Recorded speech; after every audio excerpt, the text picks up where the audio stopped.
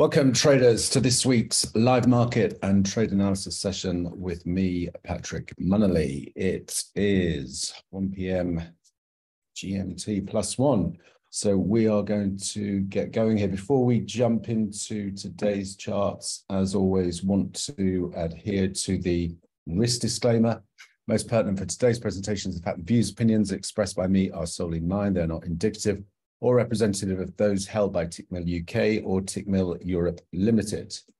Those of you here for the first time, a brief introduction to myself. After I graduated from university, I left with some colleagues and went on to successfully co-found and exit a consulting startup focused on C-suite executive search for technology businesses. Essentially, I had a front row seat to the dot-com bubble, witnessing people make and lose a fortune in the market, sometimes quite literally overnight. So I decided to explore my curiosity for markets with some capital to play with and some time on my hands. I started day trading the S&P 500, or probably more appropriate at that stage, day gambling. After some early beginner's luck, I racked up some pretty solid gains. However, as is often the case, my beginner's luck ran out, and as the market phase changed, I began to average down into losing positions, giving back all my gains and ultimately experiencing a significant six-figure hit to my personal capital. To say this was a gut-wrenching and sobering experience is an understatement. So I really had to stand back and figure out if it was feasible for me to make a living from the markets. So I decided to get serious about trading, and I sought out a mentor with an excellent trading track record. Working with my mentor for a period of 18 months was a time during which I upped not just my technical game in terms of researching, developing extensively back and forward testing strategies that crucially suited my personality, and all of which were underpinned by a rigorous risk management approach. But most importantly, during a period of mentorship, I significantly developed my mental game. And probably most importantly of all, I made the watershed shift from being a highly goal-orientated individual focused on financial gains to becoming purely process-orientated. So what does that actually mean? Well, it means I had to stop focusing on what I could make from the markets and start focusing solely on managing my mindset to allow me to consistently execute my trading strategy, oftentimes in the face of negative feedback from the markets in the form of losing trades. But once you become process-orientated and have a professional trading mindset and understand the true nature of trading, simply being a numbers game in which you're playing the probabilities, you lose the emotional investment and that hellish emotional roller coaster ride of living and dying by the outcomes of individual trades. So I'm no longer concerned with the outcome of an individual trade or even a small string of trades. My focus is on the next 100 trades. So I know if I focus on excellence in execution, my edge will demonstrate itself over an extended series of outcomes. A multi-strategy approach has delivered profitable annual returns since 2008. Since 2013, I've also been managing investor capital through a managed account service. Since 2010, I mentored hundreds of private traders of all experience levels, from complete novices to former CME floor traders, in developing the technical and mental skills to reap consistent returns from the markets. In addition to my fund management and mentoring, I'm also a resident market expert for Tickmill, exclusively providing market and trade analysis to Tickmill clients. I provide an in-depth daily market outlook, breaking down the fundamental and technical drivers for the trading day ahead. I also provide daily technical trade setup videos through the Tickmill TradingView account, and on average, there's about 2 or 3 opportunities I'm actively tracking on a daily basis. I also run Tickmill's Facebook group, E-mini Strategy Facebook group, where I post a daily trading plan outlining my pre-market thoughts for the trading session ahead. I give my bias for the day ahead and specific action areas where I'm looking to engage the market. These pre-market plans have delivered over 7,500 points of profit since we launched the group in April 2021. The second Tickmill strategy group I run is for traders who really want to take their trading to the next level. The Tickmill Futures Telegram group is a real-time environment where on a daily basis I share in-depth insights, analysis, and trades. I also provide live market commentary during the opening hour of the New York cash trading session. Essentially, this gives traders the opportunity to see how I dissect the markets and identify asymmetric trading opportunities. These sessions will act as a platform, helping traders to develop a professional and consistent approach to navigating the markets and the mental mind games that must be mastered to make it as a profitable market operator. So that gives you a flavor of where I'm coming from. Let's jump into the charts. We're going to start with the indexes. I'm using hourly and daily time frame charts here as we take a look at these, and then we're going to change things up a bit when we look at Forex and commodities. So from a technical perspective, the lean on the bias was long over the last week, and we have seen an upside extension. The target zone is 41.74. Now, the 41.74 represents the 3.618 extension of our potential wave 2 structure. It also coincides with an equality objective versus our swing low at 39.40. And if I extend this daily chart, you can see we have some triangle trend resistance potentially coming in there as well, 41.77. So this is going to be a key test, to my mind anyway, for the S&P as we head into these next couple of sessions. I'm looking for momentum divergence, which we've got in place here on the hourly time frame.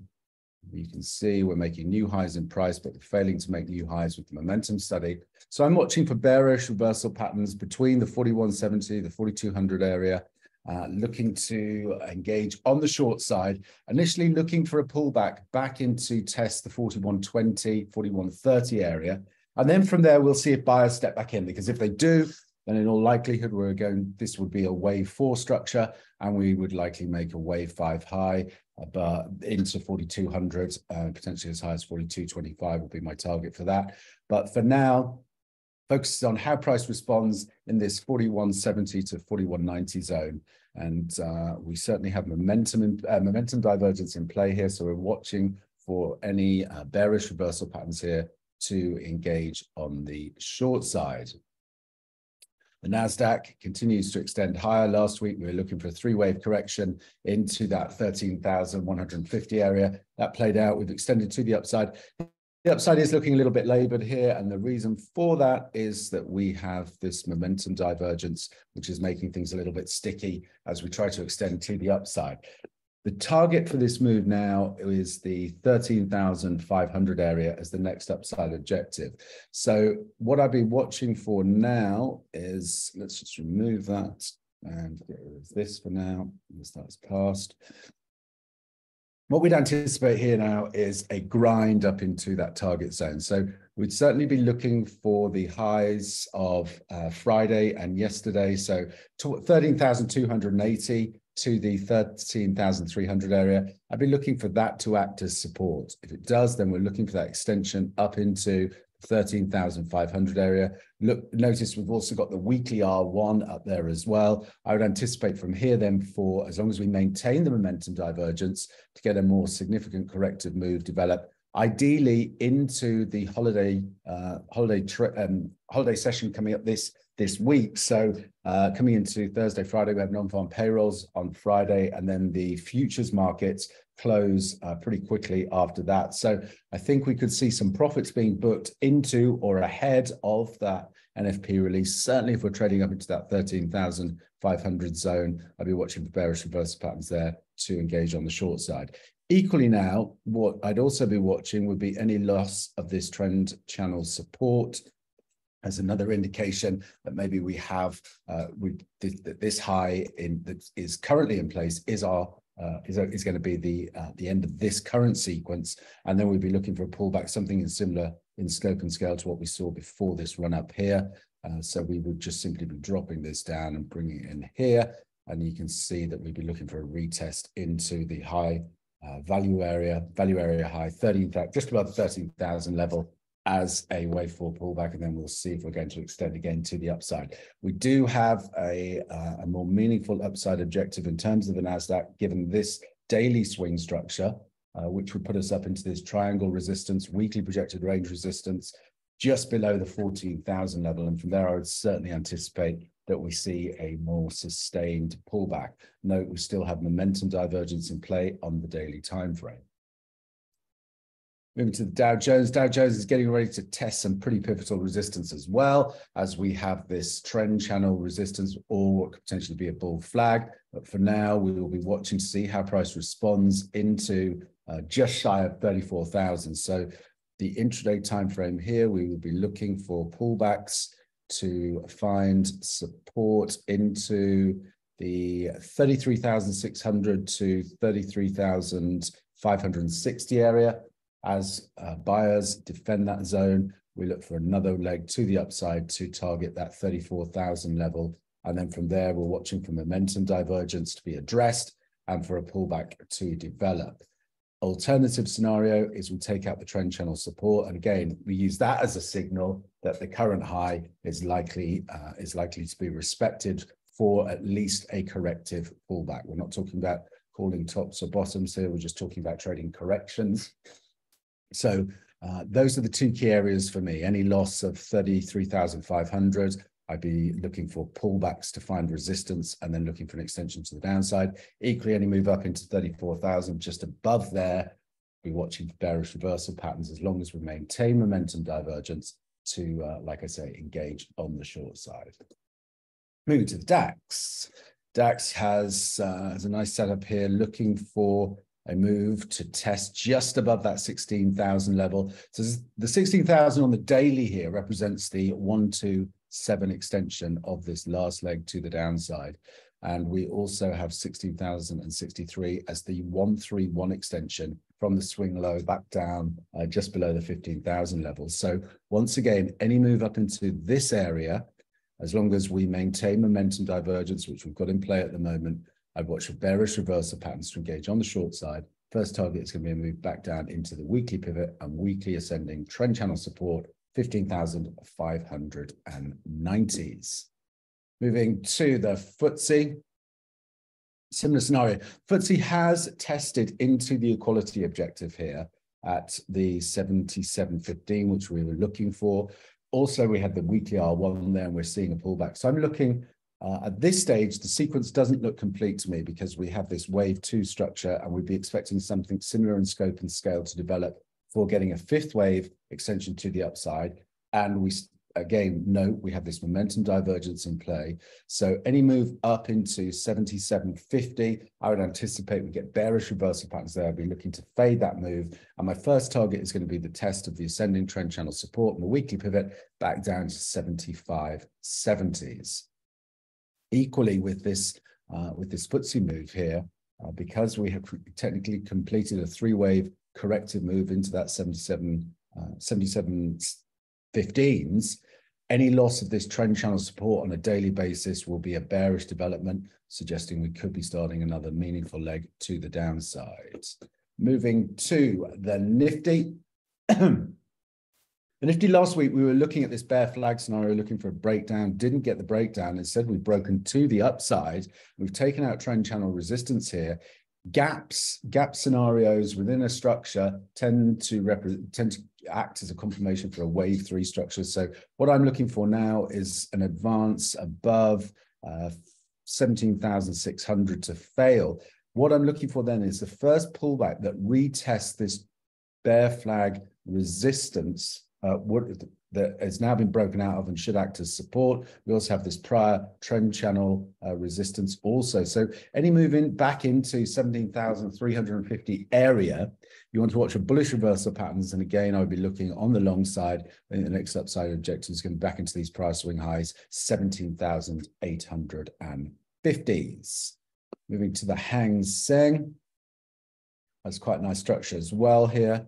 We are looking for a pullback now into 20,045. Watch for bullish reversal patterns there to engage on the long side. The next upside objective for me is going to be 21,000. So just keep an eye on any test of 20,045, which bullish reversal patterns. Take out the corrective trend channel through the potential X wave high here. And then we look for that extension into the 21,000 level. Like I say, what I'm going to do now is I'm going to jump to a different chart layout for us to review the FX landscape and the commodities. So dollar index, we are looking for the 101 level to get tested. This morning, we have tested a potential double bottom here at 101.50s. Looks like we've got some bids emerging. We haven't been able to close below there. Close below there should set up that that 101 level test. And then from there, I'm anticipating we could see the potential for a more sustained corrective move. Certainly, if we test into that 169.0, those price swing lows, I think we get a decent bounce from that zone. And our first objective in terms of the bounce is going to be something similar in scope and scale to that last corrective move. And we can see that if we did that from that anticipated low area, we'd also have some trend channel development there as well. So I'm looking for any move into 101, into these 160 areas. Watch, we've got some nice bullish momentum divergence in play. This is a four-hour chart here. Got the weekly up here and the daily down here, just to clarify that. But this is going to be the area where I think we can see a pullback in the dollar. I'm not suggesting a low. I think we can trade further to the downside. But in terms of just trading sequences, this sequence I think could see an interim low put in place on that next push down. Looking to the euro dollar. Similar setup in the euro dollar. I think we're putting in a potential triangle scenario here now before we extend once more. So we're looking for a break of the ascending triangle resistance. That comes in 109.30. So any move up into 109.40s, I'll be looking for an extension then into our next upside objective, which is the 110.30s. Note with the euro, we do have this equality objective versus the swing structure in play here, and our swing low at 107s. We've got that 111.20s. Keep that in mind. But first target, I think, is going to be a retest of that prior swing high up into that 110.30 zone, before then likely seeing another pullback before trying to make the next leg higher. Sterling seeing some strength, traded into our target zone, 125.35s, and we're seeing a pullback here. Now, what we are ultimately looking for sterling to do here is test this weekly trend channel resistance. Let's just sharpen that up and get the level, 126.50. So let's see how we can get there. So I'd be looking for any pullbacks from this current zone to find support into these prior highs, and then get this final extension up into that weekly trend line resistance. From there, I will be anticipating we see a more meaningful correction. And certainly that would coincide with the dollar index making new lows, the euro trading up into that 110.30, 111 area. So you can see how as usual, that these pairs, these majors are syncing up, and the structure and the synchronicity in terms of the structures and the sequences they're trading. So I'm looking for that test of the descending weekly trend channel resistance. And from there, I'll certainly be watching for bearish reversal patterns to just fade that move for a decent pullback at a minimum. Dollar yen continues to trade just below that 134 area. I still think we head lower in terms of dollar yen at the moment. I would look for any move into this 133.90, 134 as a shorting opportunity. First target is going to be back down into the pivot here, 132.20s. If we can get through there, then we'd be looking back into 130.80s. And then the ideal target is this 129.48 versus this swing structure that we have in play at the moment. Very choppy trade in terms of the dollar yen. Certainly if you're trading anything above, I guess, like a 15-minute or 30-minute chart at this stage. The Aussie dollar came close to our target area. I think we should see one more push now for the Aussie into test the 68.20s. From there, I'd be watching for bearish reversal patterns, and certainly we think about a retest in terms of the play from there. So any rejection at the 68.20s, three-wave corrective move. Firstly, we'd look at the midpoint of the channel, which seems to have been in play and respected, 67.50s. And then we're looking for another leg down into the high volume node and trend channel support, 66.90s. And then from there, we'll see if buyers step back in and try to form a base here for higher prices in terms of the Aussie dollar. We still have that weekly target zone way up at the 73.20s. So there's scope for the Aussie to trade higher here. We'll see if we can hold the next support test. But for now, we're looking at 68.20s, watch for bearish reversal patterns we'll be looking to engage on the short side, looking for that deeper pullback into the high volume node. Similar setup, obviously, in the Kiwi. And again, what I would say, and this is just a point of reference for you guys, is that where you get this heavily overlapping price action, more often than not, that indicates corrections and corrections that are then followed by trend continuation. And trend had been down before we entered into this phase. Obviously, it can be a more meaningful base that's been put in place, but we've been looking for some key markers to be taken out on the upside before we consider that. So for me at the moment, 63.60 is the area I'm watching. Note the RBNZ, the Reserve Bank of New Zealand meet this evening. Any move up into the 63.60s, I watch for bearish reversal patterns. My first target is going to be 62.50s, and then we have the high volume node just below there at 62.30s. Gold. Now this one is interesting. We have this ascending triangle scenario, and I've got some a couple of ways of playing this. First of all, I watch for any move up into the 127 extension of the triangle from the top to the base, which gives us 2036, weekly projected range resistance just above 2045. From there, I would anticipate we get a pullback, and that pullback should retest the triangle resistance, and we've got this trend line support. So any pullback that finds support just above the 2000 level, that's, if you can get bullish reversal patterns from there, that's a pretty rock solid setup to play for an extension to the upside. And I'll be targeting a test of 2100 as the next upside objective in terms of gold. So keep an eye on gold in the next few sessions. I think this one has a pretty clean structure and sequence to trade off. So that one is definitely going to be on my radar. Crude oil.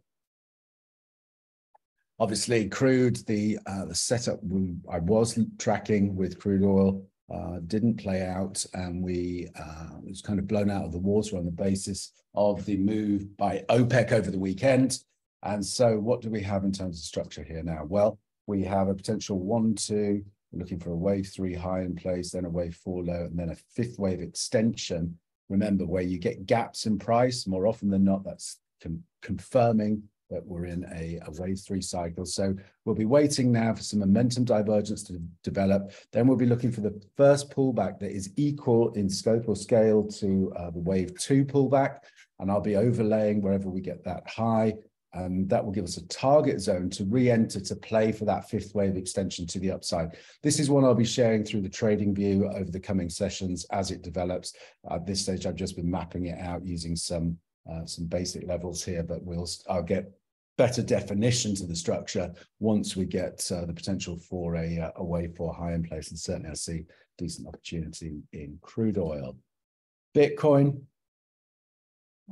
still consolidating and still looking for a test of the 30,000 level, from where I would anticipate, certainly where we had this level of consolidation, we get a pullback to at least retest these highs as support, or break down and retest the lows as a base before the next leg to the upside. So just this one is a bit of a slow burner at the moment. Let's just see if we can get a flag scenario. Yeah, it's a bit of a mess. I would personally, I'll be waiting for the break and see the quality of the pullback after the breakouts, and then that will give us guidance as to the next play in terms of Bitcoin. Apple, broken to the upside. So the key area for me now with Apple is this weekly trend line resistance comes in just above 170, and that's going to be a key test to my mind for Apple. Let me just see what we've got here in terms of the quality objective. The other area will be the 177, which would represent an equal leg. So anything between 170 to 177. We're paying close attention to the price action there, certainly with momentum divergence developing. We've even got it here on the daily time frame. You can see we're making new highs in price, but momentum not confirming this yet. So really want to pay close attention to that weekly trend line test and or the test of the equality objective 177. Tesla, just to round things up, let's see. So we had a weak break out of that prior corrective trend channel. Let me just redraw this for you guys now. That.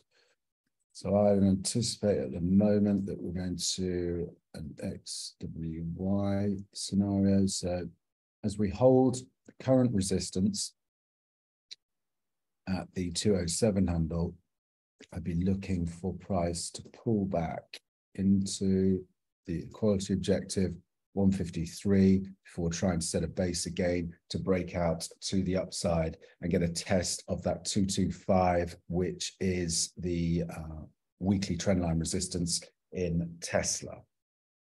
So those are the charts I am tracking as we head into this holiday shortened week. Remember, I did note last week, obviously, oftentimes you will find into these major holidays that we do get corrections in trends just before the holiday period as traders and investors want to book profits so they don't have to be worrying about positions over the holiday period. And then we tend to get those trends re-emerge as players return to the market. It's been spring break in the US, Easter now over the next week or so. And so liquidity is dropping off. Lower participation can lead to exaggerated moves. So if you do get into a position, honor your stop and don't try and fight these moves because they can get exaggerated with the lower liquidity. Okay, are there any questions? Anyone want me to take a look at an instrument I haven't covered in my presentation there? I'm happy to do that, or any trading related question or question related to a chart I've covered. Happy to respond now.